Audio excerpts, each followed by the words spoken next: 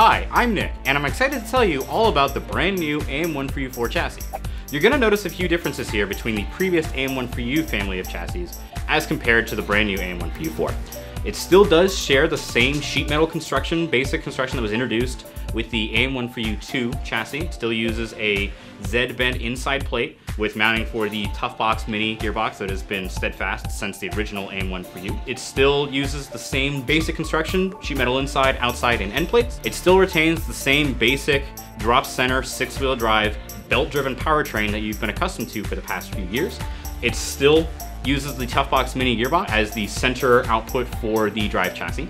It also still retains support for the Handymark Toughbox Micro line of gearboxes, which are really handy for building Mecanum platforms. It also supports many other gearboxes, including all of the Handymark Evo Shifter and Evo Slim gearboxes. There are some new features of the AM14U4 that we're really excited to tell you about. The 6-inch high grip wheels that come standard in the AM14U4 chassis now have thicker ribs for better durability. Both the inside plate and the outside plate of the AM14U4 chassis now features a 2x2 hole pattern to make it easier to mount more churros and more structures to your robot. The star of the show of these changes is definitely the outside plate. We flipped the flanges around so now they point to the outside of the chassis. It's a lot easier now. You can get to all of the bolts that hold the outside plate on, and it's a lot easier to install the corner wheels. You don't have to fight the bottom flange anymore to install all the spacers to put your wheels on. This subtle little change also makes it a lot easier to install Handymark's upgrade kits available for the AM14U4 chassis. You don't have to fight the space that the previous flanges took up. Now all of the upgrade kits are a lot more efficient and streamlined, and cheaper. We also increased the thickness of the bottom flange for increased strength of the chassis. In previous generations of the AM14U, we included a small magnet pre-installed on the output shaft of the Toughbox Mini.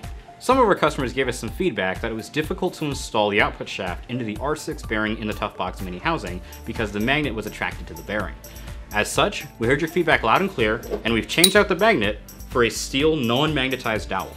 This dowel is still compatible with the E4T and AMT103 encoders that are popular in the FRC marketplace.